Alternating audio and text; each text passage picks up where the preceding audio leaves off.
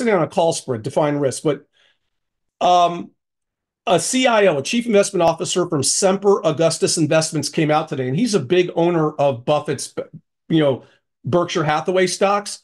But he says he's pressuring Buffett to sell Apple.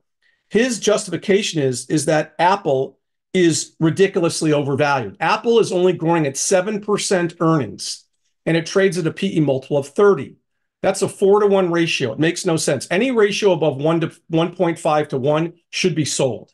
So you're looking at a stock where the PE ratio is 4 times its growth rate. That makes no sense. It means you're paying $30 for every dollar that Apple earns. And that means you're way overpaying for it based upon historical metrics. So I've been bearish on it because I think they just ran out of ideas and things to do. I'm bearish on it because the growth isn't there anymore. And I'm bearish because it's overvalued. This particular CIO of Augustus Semper Investments is just jumping on my bandwagon, which is to say it's time to get out of Apple.